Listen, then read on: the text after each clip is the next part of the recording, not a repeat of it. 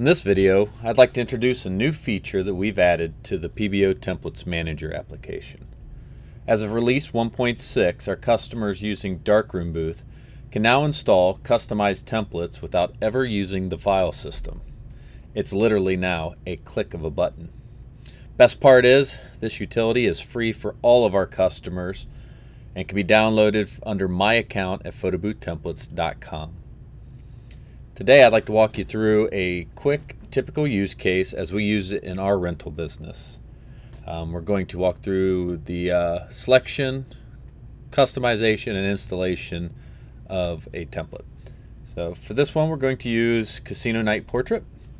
I'll click it and hit Customize. This is going to create a copy for the specific event that I'm going to be modifying this for. So we'll just leave it with this default name, but you can change that. Click Create, and I'm going to go ahead and use the quick button here to open in Photoshop. Now once in Photoshop, I can modify like I always do, and you do not have to do this if you're using Darkroom and would like to use the default colors and add text within their editor. I'm electing not to do that. We're going to do some color changes. So the first thing I want to do is come in here and we're going to do a quick color change to the background, and I think we're going to make this sand colored.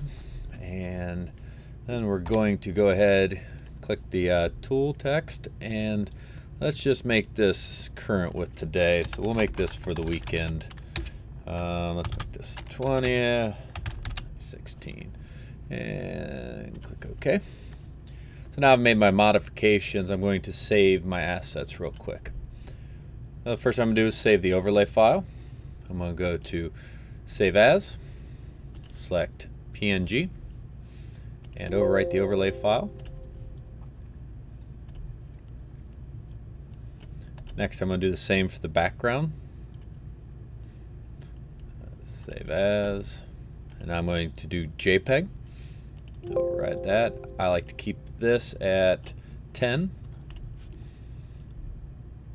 And I just do that. We're going to save and close. I'll just go ahead and get that out of the way. I can close here. I'm going to come to Customized. Here's my new customization. And now I can click Install. Before I do, I want to show you that in Darkroom, I do not currently have a casino. It will show up right around here. And then we're going to click Install. Get my success notification, go back to Darkroom. I have to leave this screen and we'll go back in. We'll scroll up into here, and here it is. If I click Choose or double click to go to Edit, we have our normal terms. You can hide this or delete it. We'll select Hide, and you can see all of our photos are set for us, background graphic and overlay, and we are actually using full bleed at 1240 by 1844.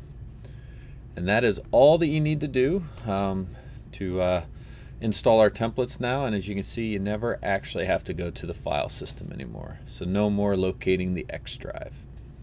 So hopefully you guys will take advantage of this. Again, you can find it at photoboothtemplates.com.